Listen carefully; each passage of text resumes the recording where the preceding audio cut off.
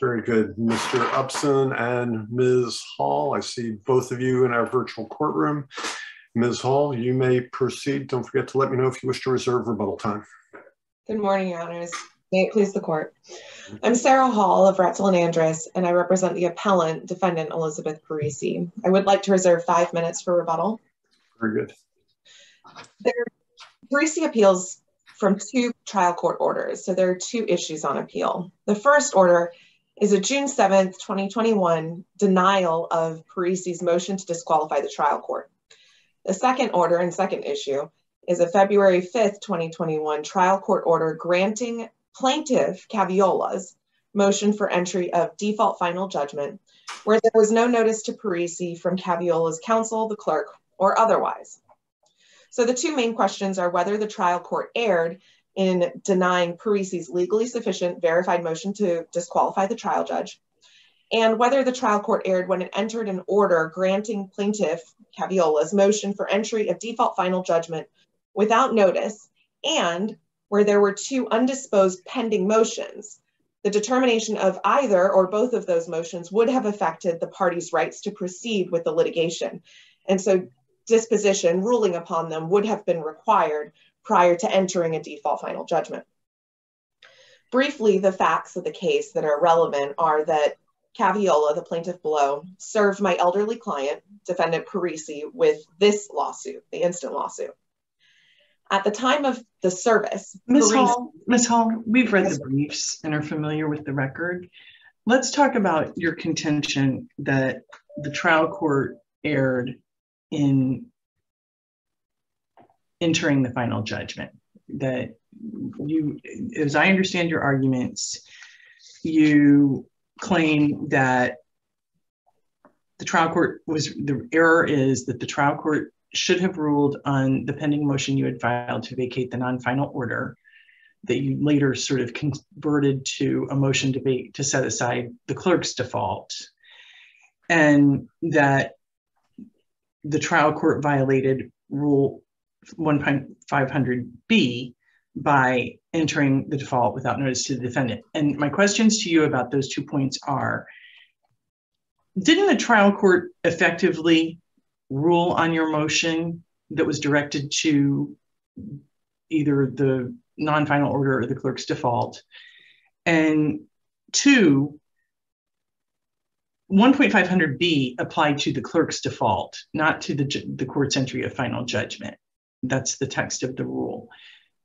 So at the time that clerk's default was entered, you affirmatively rejected a request to accept service and indicated that you weren't representing the defendant. So those are my 2 questions about your points to the merits of the orders on appeal.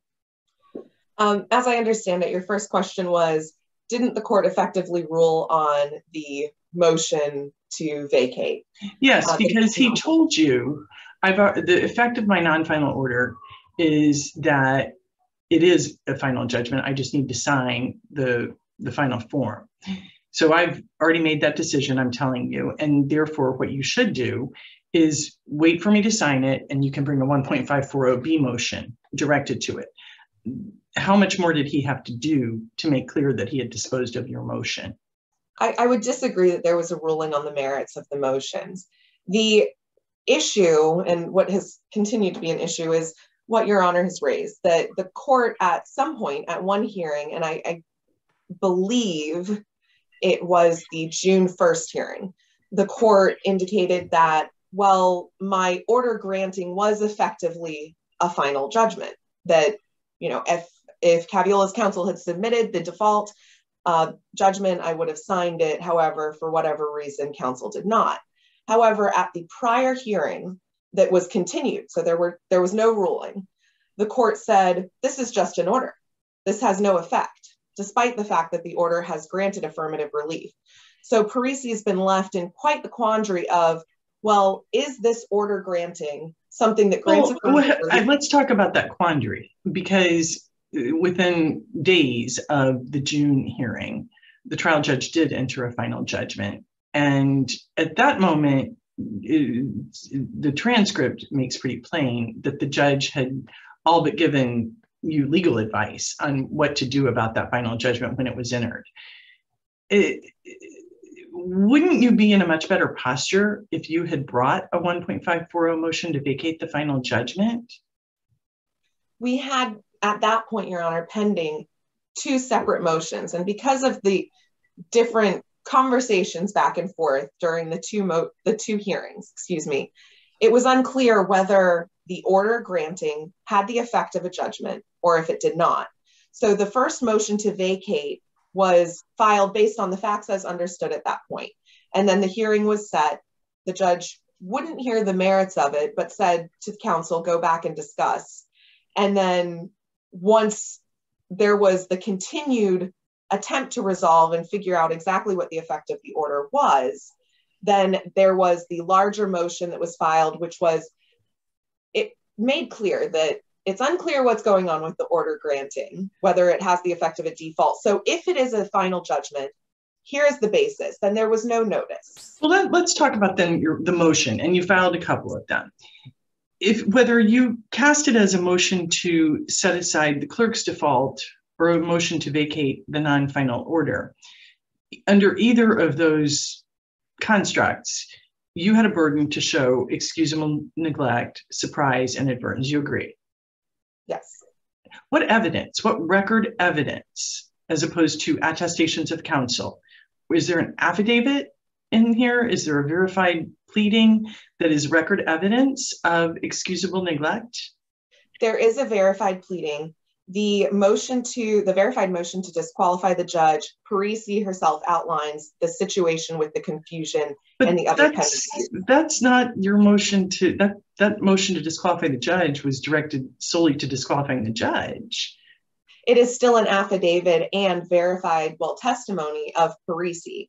And after filing the motion to vacate the second motion, which I believe was filed June 4th or June 3rd, was sometime in June of 2021, requests were immediately made for an evidentiary hearing with the judge, which went unanswered. Where's the record on that? I was looking for where that request for evidentiary hearing showed up in this record. Unfortunately, the procedure that's employed in this case, and this in Lee County overall, is to request a hearing by letter. So it's not in the docket. It is simply a letter that's sent to the court that was never. But what record evidence do we have besides your representation? Other than there is not an evidentiary hearing, I am unaware, as I said here today, if there is any record evidence. Suffice to say, that is the procedure, or was the procedure, I do believe it's changed in Lee County, was to send a letter to the court requesting hearing time. And it did go unanswered. Ms. Hall, I'm going to go back to something you said a few moments ago, and you said in your brief. Am I understanding correctly that your view was the order entered by the court on February 5th of 2021? Your view is that was a final judgment? The order granting the motion for entry of default has the language that would seem required in a final judgment. It grants affirmative relief. And so does it award the damages that are requested? There were not damages awarded. Wasn't that the basis of the complaint? The basis of the complaint was to ask for, I believe, the partition of the house. And if I could pull up the order, I could I could refer to it specifically if I may have one moment. It's at record 58. It is at record 58. So the order granting plaintiff's motion for entry of default final judgment grants the request for specific performance and accounting. So that is the relief that was requested by plaintiff, and it is granted in that order granted. But the order also says final judgment will be entered by separate order. I agree that it says that. However, the granting of affirmative relief in this order does seem to have all of the operative language for a final judgment. And it does, and the court did indicate in the June 1st hearing that this in effect has no different operation, because all he would need to do, which he had already decided to do at that point, was to sign an order or to sign a final judgment. Where in that order does it direct your client to execute a deed?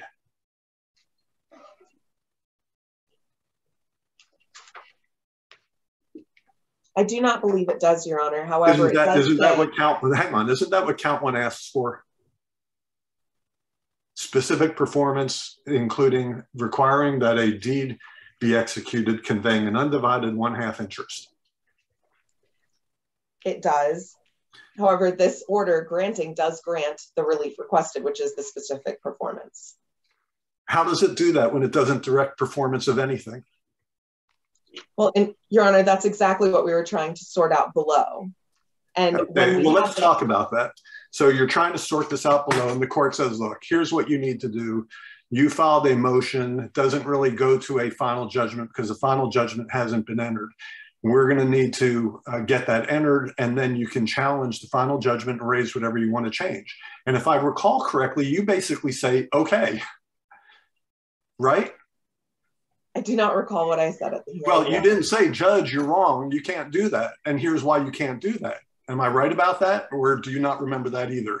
No, I would not have stated so boldly in front of the court. You may not. Did you tell the court, Judge, we're here and here's why we have to go forward with either an evidentiary hearing or whatever we need to do? You didn't tell the judge that. You basically said, I understand what the court is saying and that's fine.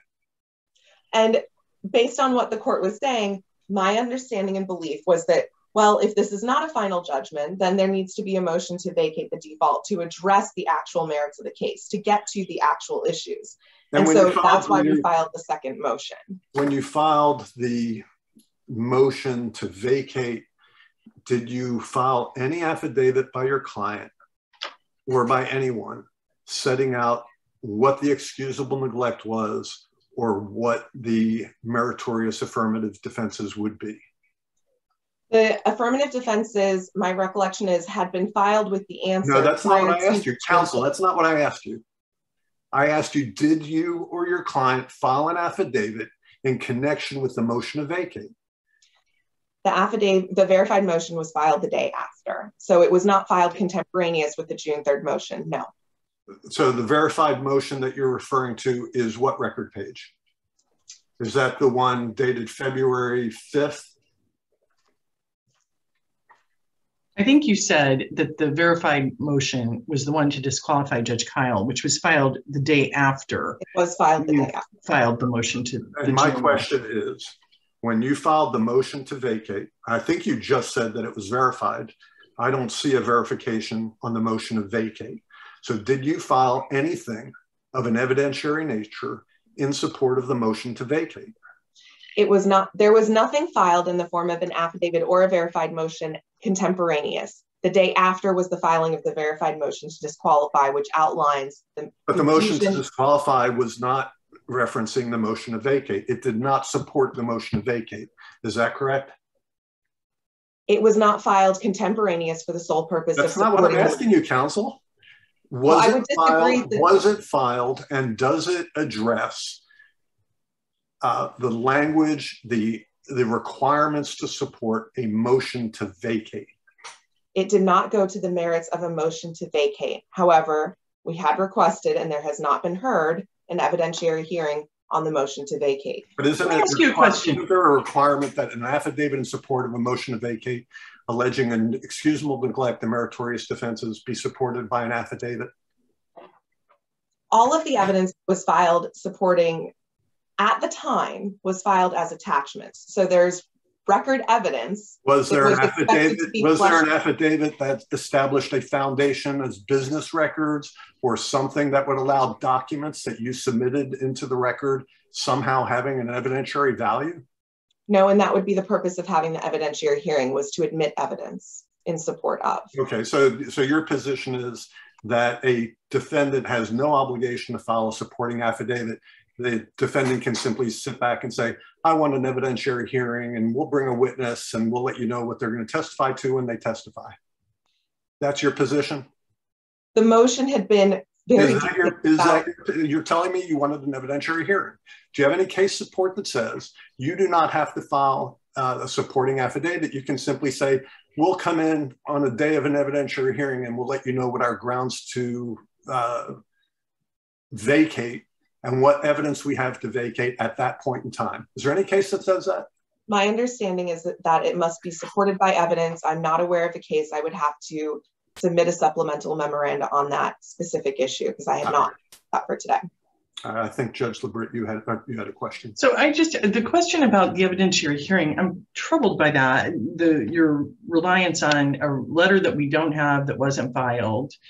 And there's a procedure in the rules for reconstructing facts that aren't otherwise apparent on the record. And for you to say, particularly after the trial judge at the conclusion of the June hearing, where he said, I'm going to enter the final judgment and I invite you to file a 1.540B motion and set it for an evidentiary hearing, to say, you're hanging part of your hat here on the fact that you requested an evidentiary hearing, a matter of which there is no record.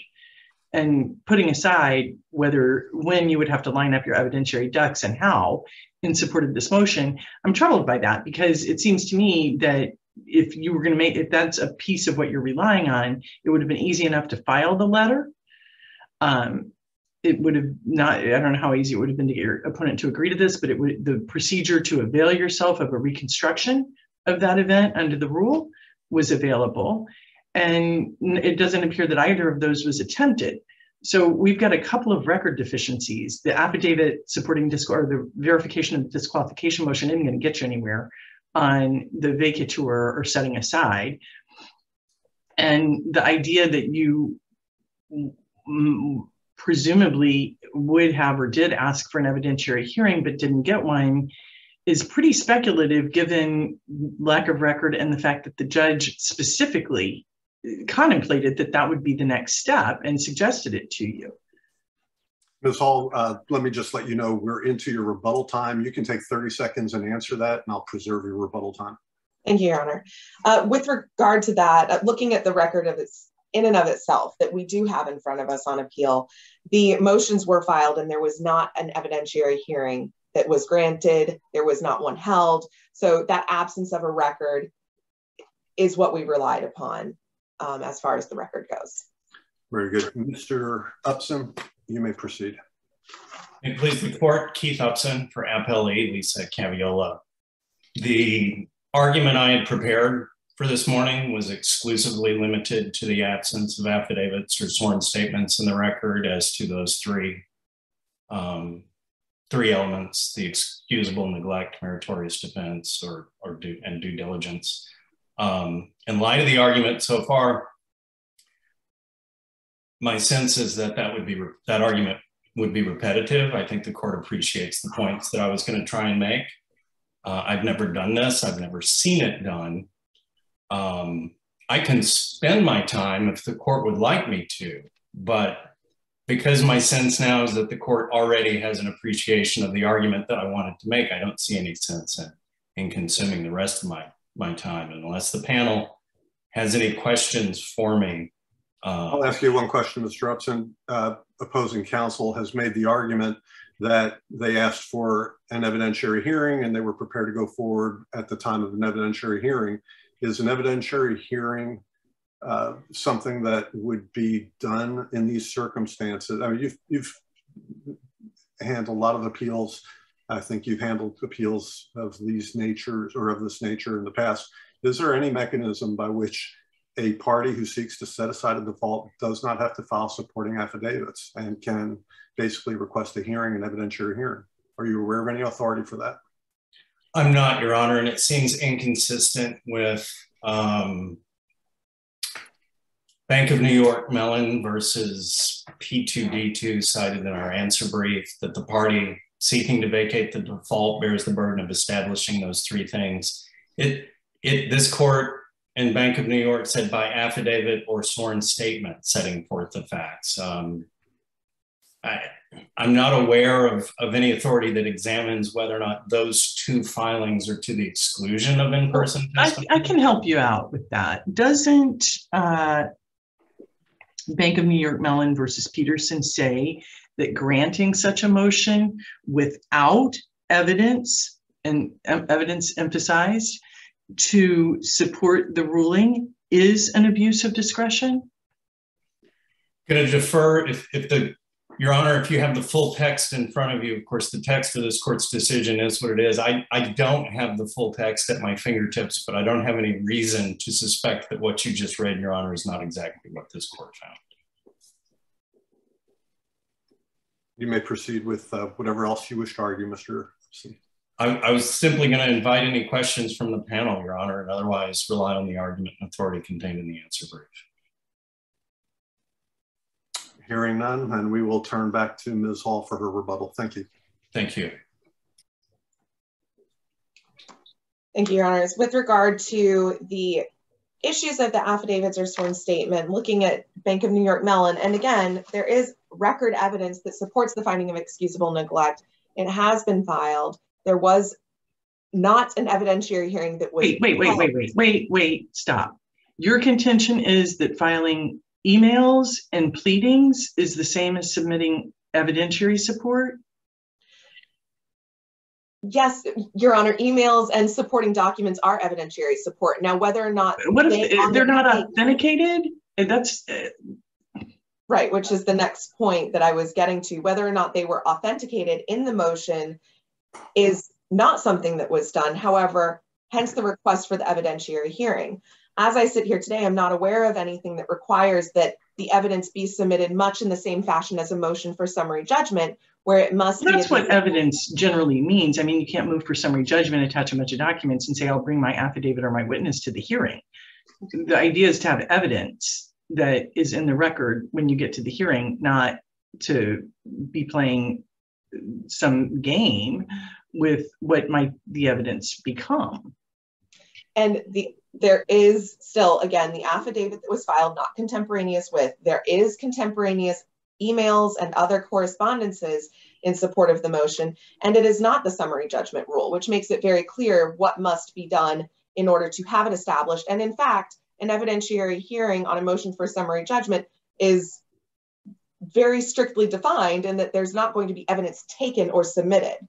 And my understanding and review of the law is that that's not the— Right, it's a paper hearing with authenticated evidence that's been authenticated for submission to be considered as evidence, much like a hearing in this setting would be.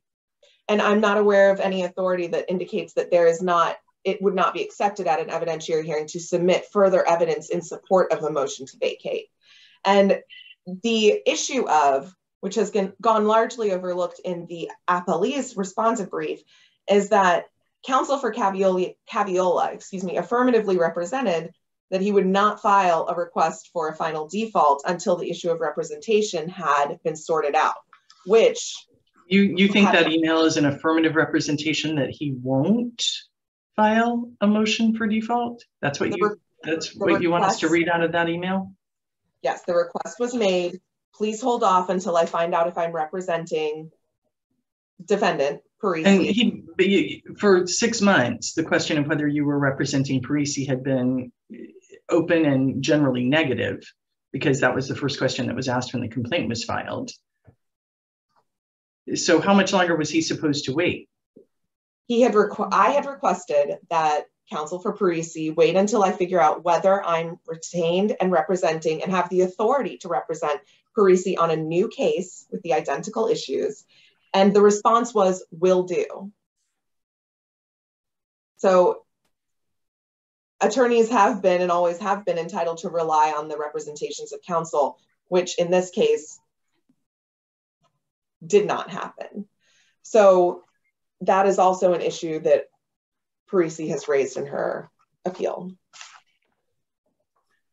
Before we conclude, I want to ask one question regarding the motion to disqualify. In paragraph, you set out a number of factors in the motion, and then you attach transcripts which you suggest contain these statements evincing the unfair prejudice by Judge Kyle.